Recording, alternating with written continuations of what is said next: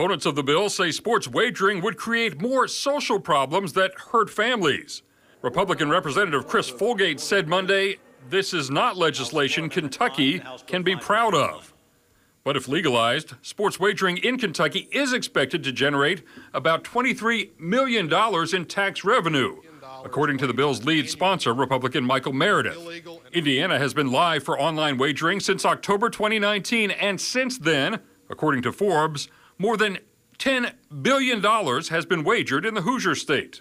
Of course, the Ohio River here is the state line, also the gambling line between Louisville and southern Indiana.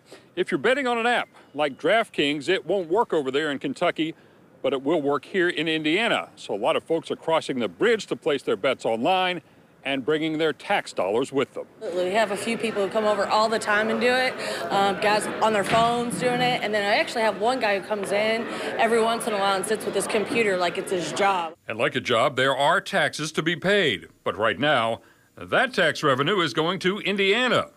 Frank Marshall lives in Jeffersonville. He says Kentucky legislators are being hypocritical while missing out on millions in tax dollars. You have gambling over there right now. You have horse racing. You have, the lottery. You have casino over there. So why not bring in the sports betting also? It's going to bring a little extra revenue. I think it'd be a great thing. Under the bill, the Kentucky Horse Racing Commission would regulate sports wagering operations. Tax revenue would cover those regulatory costs.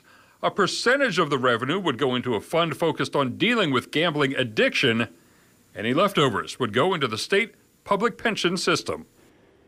The Kentucky State Senate is expected to take up the sports betting issue by the end of the month, and of course we'll share the results of that vote when it happens. In the studio, Randall Cam, WLKY News.